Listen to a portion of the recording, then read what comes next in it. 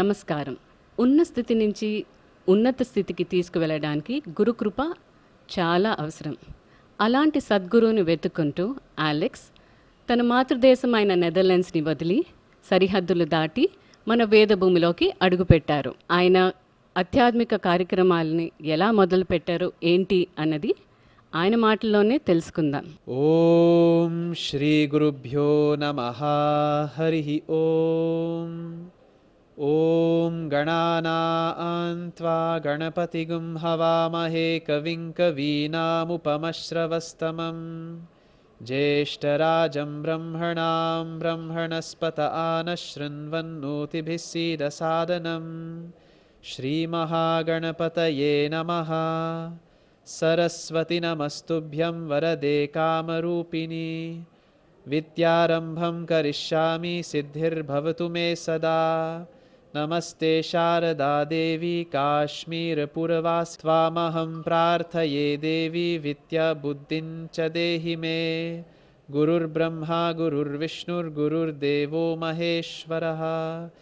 गुरुः साक्षात् परं ब्रह्म तस्मै श्री गुरवे नमः.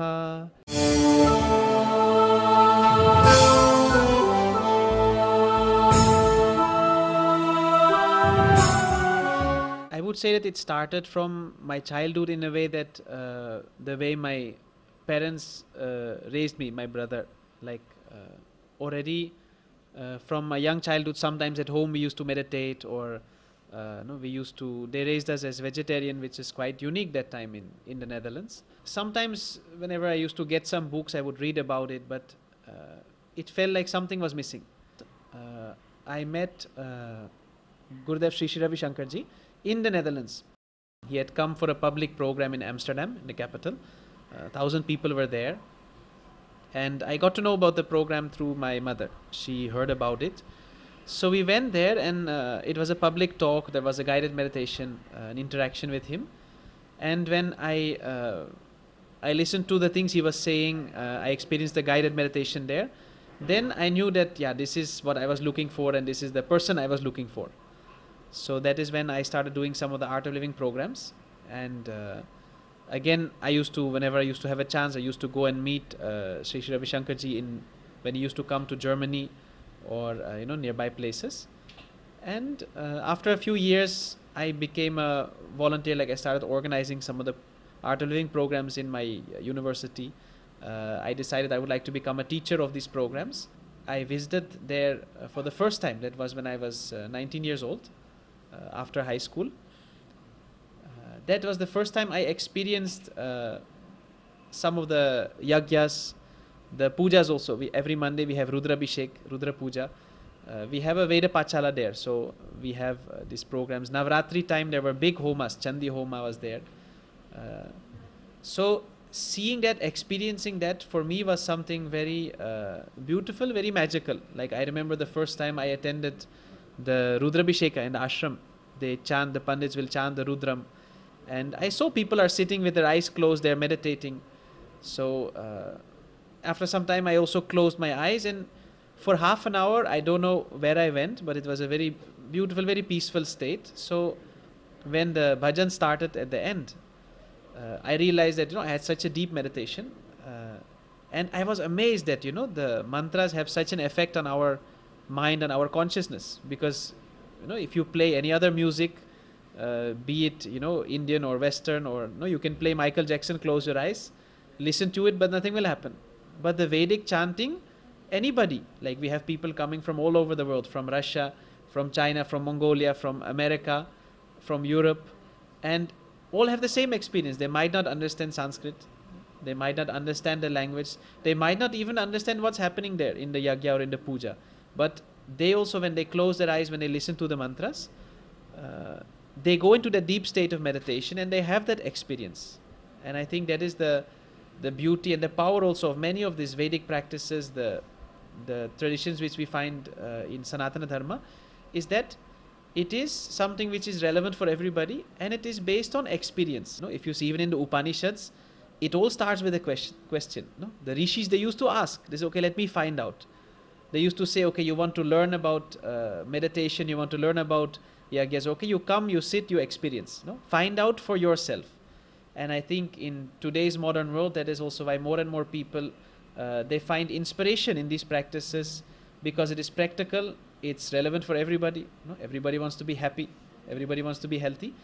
And it comes from that scientific point of view that you say, okay, let me experience for myself how this is relevant in my life, how it is for me. And that really appealed to me also. How important is a guru in one's life?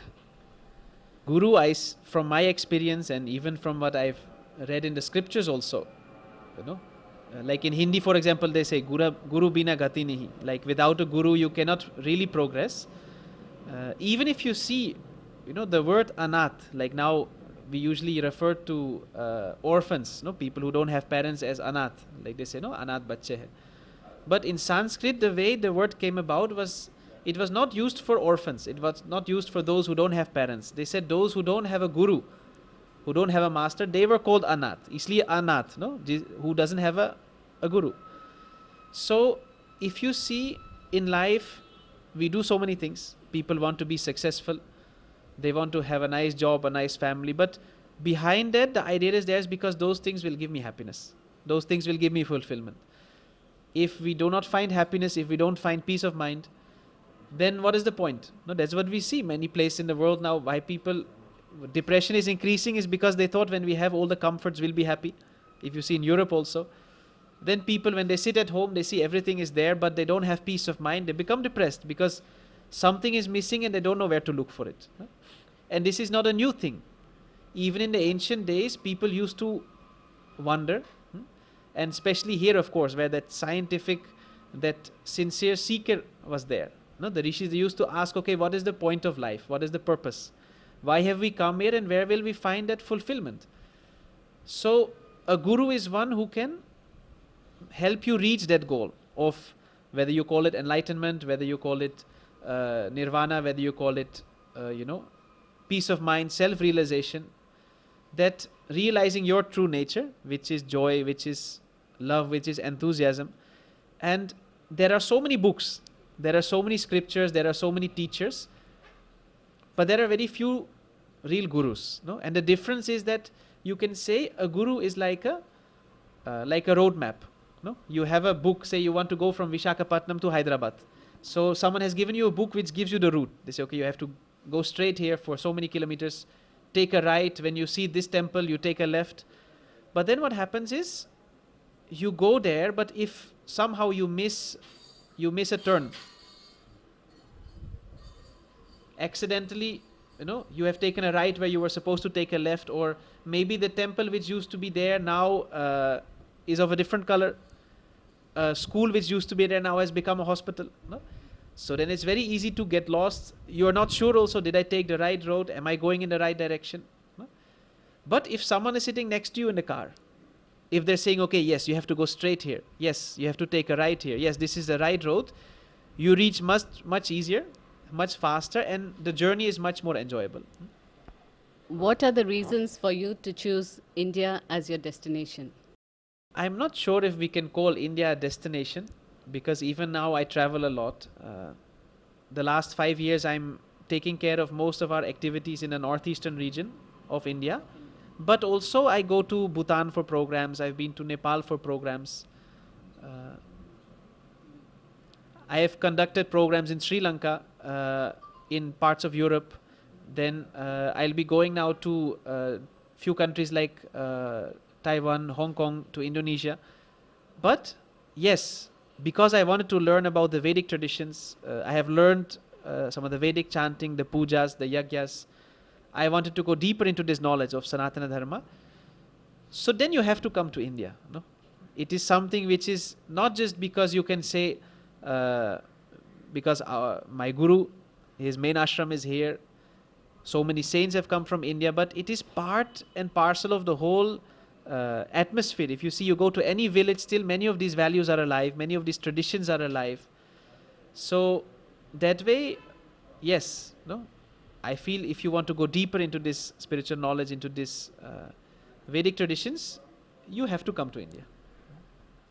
How satisfied were you when you found the right guru? for me, it was something which had been lingering there, whether consciously or unconsciously, that yes, I was looking for something. Like many people still feel that, something is missing in life. We are looking for something.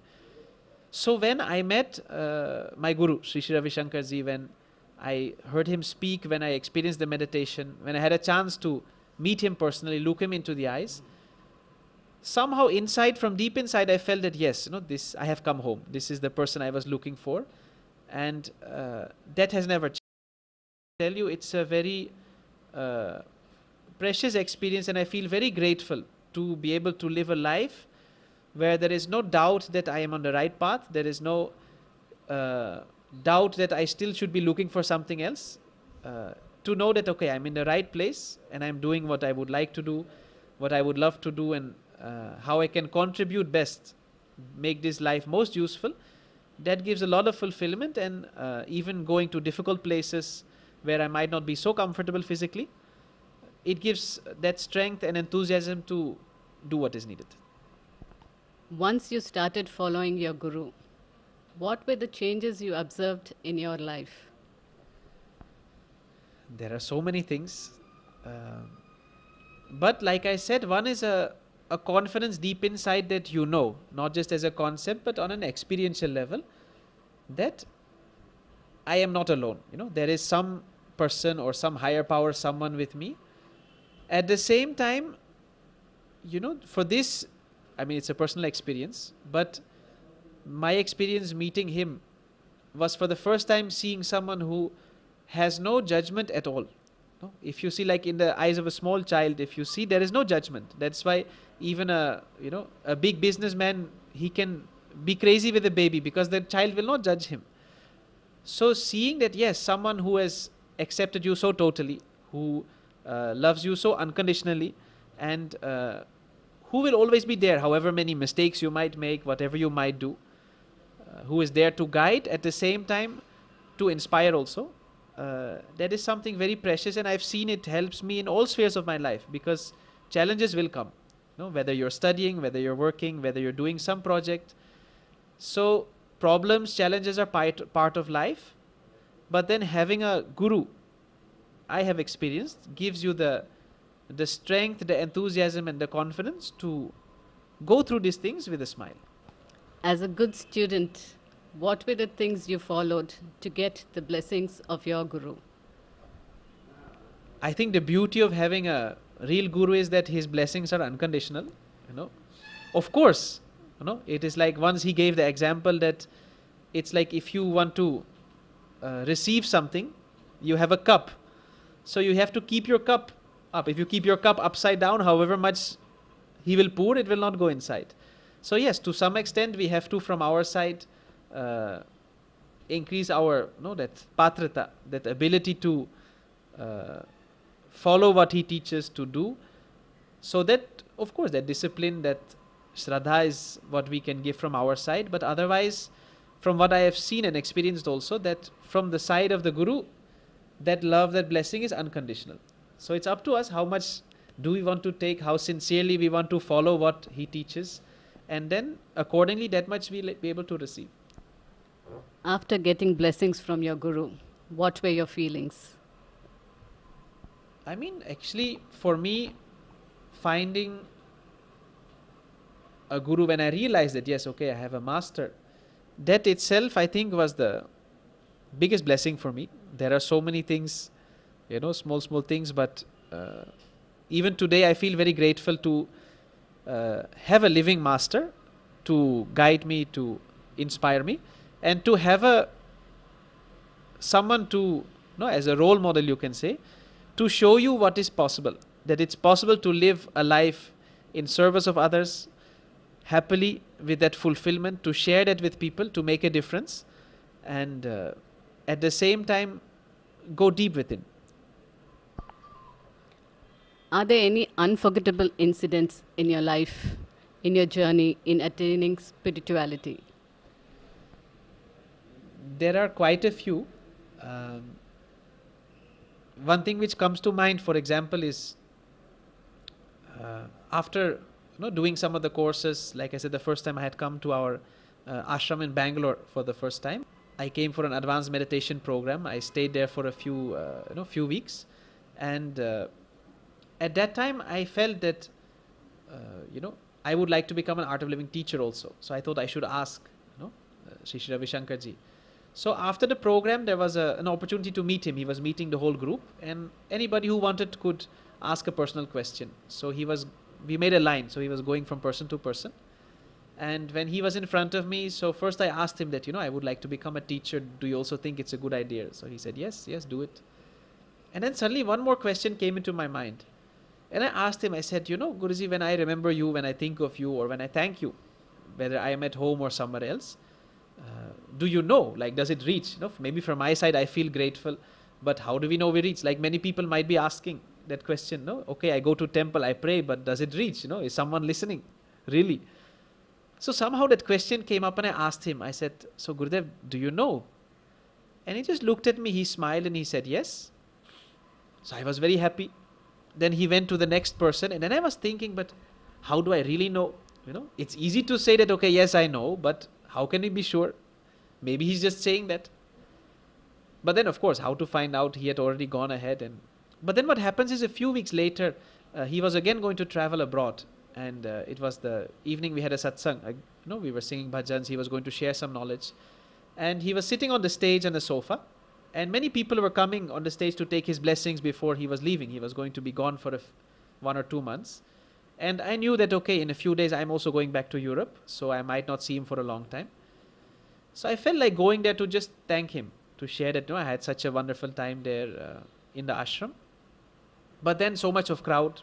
And sometimes, here in India especially, a queue is not always a queue. It's a very dynamic phenomenon. So there are so many people, one going on top of the other. And so I did not feel like going in between the crowd. So I was sitting, it's a big meditation hall we have. So I was sitting a little far away. So I thought, okay, I'll thank him. So I closed my eyes and just in my mind I said, thank you for this wonderful time. And I felt so grateful. And when I opened my eyes and I looked at the stage, he was talking to a person sitting in front of him. He suddenly looked up and he folded his hand like this. And I thought, okay, maybe some VIP has come. So I was looking behind, is someone is coming from behind or not? And I didn't see anybody. And again, I looked at him and then I saw that he's looking at me. And I was so surprised, and he smiled, he looked at me. And I did like this. And then he smiled again. And then again he looked at the person in front and he continued his conversation. So for me it was a shock and I didn't know. And then suddenly I remembered that few weeks back I had asked him that, Gurudev, if I remember you, if I thank you, does it reach? Do you know? So these are of course personal experiences, but I've seen with myself and many of my friends also that it's like he gives a small glimpse. He will never say that, yes, I know. But once someone asked him, he said, Gurudev, you have so many millions of devotees all over the world, people, who feel so close to you, who consider you as their guru. And many of them have this experience that when they really need some help, it is given, when they really need something. And even to the extent that with him also I've seen, suddenly he might say, okay, call this person out of the blue. And the person is in need of something, or the person was remembering him or whatever. So then he said, it's not that Guru knows all the time what everybody is doing. But if someone needs it, if you need some help or something is there, it's like someone pulling one hair on your head. See, we have so many hairs, we don't know how many hairs are there. We cannot count also. So he said the same way, I know when anything is there, he knows and we can wonder about it. In your journey in attaining spirituality, who were the people who supported you and stood by you? I think I was very fortunate in a way that I've never really had any people object to it, or like sometimes I know a person might be very interested in spirituality, but people at home or in the family are not so interested or not so supportive. Like I said, for me from childhood itself, to some extent it was there. The way my parents raised me, my parents were also you can say spiritually inclined. So even when I expressed that desire to go to India, initially I thought it'll be for 1 or 2 years, but to dedicate myself to serving society and going deeper into this knowledge instead of just your daily 9 to 5 job, they in no way objected. No, they were They gave me all that freedom. They were very supportive. You must have come across many saints and gurus. Can you just tell us something about them? I think the beauty is that, like what Sri Ravi Shankarji also has mentioned at different times, and even we see in the scriptures, that Guru is not just a person, it is a tattva, it's a presence. So yes, of course, those people we call Guru are those where we see those qualities where it becomes like a window. Through the window you can see the sky. And what my experience is, meeting with different saints, different monks, different people, you will find the same flavor, the same presence in all those different people. And I think that is also the beauty and the depth of the Vedic traditions of Sanatana Dharma, where they say Shri Guru Bhyo Namaha, we honor all the gurus. It is not just that, okay, my guru. That tradition of knowledge, that Guru Parampara, and recognizing that one divinity, that one consciousness can be there in so many forms. Even the concept of Ishtadevata, it's so beautiful that you say, yes, there is one divinity, but you can honor it in any way you want, any way that you feel comfortable. So that's a very profound and a very advanced concept, I feel, and that is also what makes it so relevant even today. In this journey, you must have had a lot of twists and turns. Any hard times? Challenges are definitely there. That also comes with, taking responsibility. If you say, okay, I'm just going to sit at home, I'm going to meditate, you might not get so many challenges. But when you say, yes, I also want to serve, I want to give back something to society, then of course challenges come. Like good example, they say, if you open a store with to sell milk, you might have to do a lot of work to get customers. But if you open a liquor store, that line will come on its own. So, and especially the areas where I work, the northeastern region, like I've been working in areas where militants are there. Militancy problem is there. Very remote areas where there might not be electricity, there might be, very basic facilities. So to work in those places, of course, is a challenge. But then when you see that we're able to make a difference, contribute something, that fulfillment will make it easy to bear all these other things. Any message for our viewers? What I would like to share, and especially for the youth, is that, in life, we look for happiness, we look for peace of mind in so many things. Real peace of mind you can only find within. So, taking a little bit of time to go a little deeper into spirituality, meditation, find out that, okay, that peace, that joy which we experience in between, where it's actually coming from, that will lead you to that true fulfillment in life. Om Shri Guru Bhyo Namaha Harihi Om. Om Ganana Antva Ganapatigum Havamahe Kavim Kavinam Upamashravastamam Jeshtarajam Brahmanam Brahmanaspata Anashrinvannotibhisida Sadanam Shri Mahaganapataye Namaha Saraswati Namastubhyam Varade Kamarupini Vidyarambham Karishyami Siddhir Bhavatu Me Sada Namaste Sharada Devi Kashmir Puravas Tvamaham Prarthaye Devi Vidya Buddhin Cha Dehi Me Gurur Brahma Gurur Vishnur Gurur Devo Maheshwaraha Guru Sakshat Param Brahma Tasmai Shri Gurave Namaha. Thank you, Guruji. Manam Shri Purnachaitanya Gari చెప్పిన సంభాషణ విన్నాము. కృషి ఉంటే మనుషులు ఋషులు అవుతారు అనడానికి ఇదొక నిదర్శనం. ఆయన చెప్పిన మాటల్ని మనం అందరం ఆచరించి మన భారతదేశ సనాతన ధర్మాన్ని కాపాడుకుందాం.